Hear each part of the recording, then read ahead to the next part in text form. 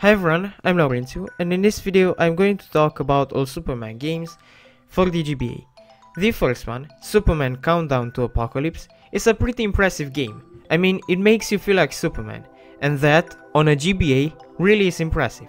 Sure, the controls aren't the best, because it's an isometric game, and the console has only 4 directional buttons, and it's pretty hard to aim when enemies are in one of your angles. And pressing 2 buttons at a time might be a great idea in your head, but it's not that easy to pull off in this game. But aside the controls, as I said, it manages to make you feel like Superman. And the buttons are nicely mapped. You can run faster, fly, shoot an eye laser, which has great animations by the way. You can even lift stuff like tanks or cars to throw at enemies, and you can use your freeze breath.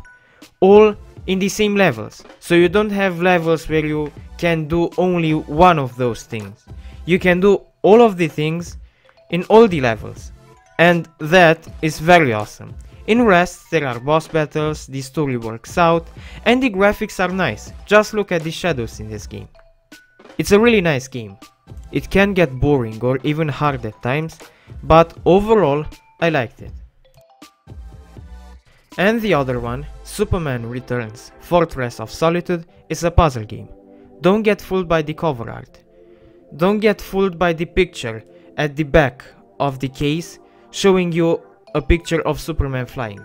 You get some flying levels, but they are just bonus levels. The meat of the game are puzzles. That's what you will do mostly during all of the game.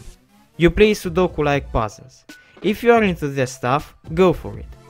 If you don't like puzzle games in a Superman game, then don't try the game. The box art is a trap. Okay, so this was the video. If you liked it, please hit the like button and subscribe. And if you want, follow me on Twitch, Instagram or Discord. I left the links to those in the video description. Also, if you want to see another video of mine, just wait till I stop talking and there will be thumbnails of other videos I've made. Thanks for watching.